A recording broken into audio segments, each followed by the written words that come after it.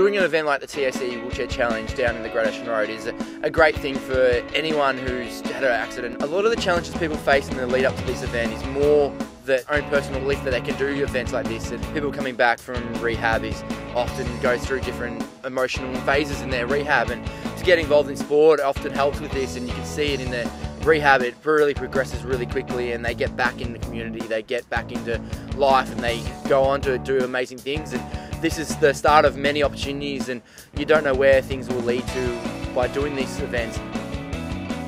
It breaks down barriers. You don't have to be an able-bodied person to do sport, and doing this wheelchair challenge, anyone can participate no matter what your ability is, what your accident level is. If you're interested in getting involved today, check out the website of greatoceanroadmarathon.com.au.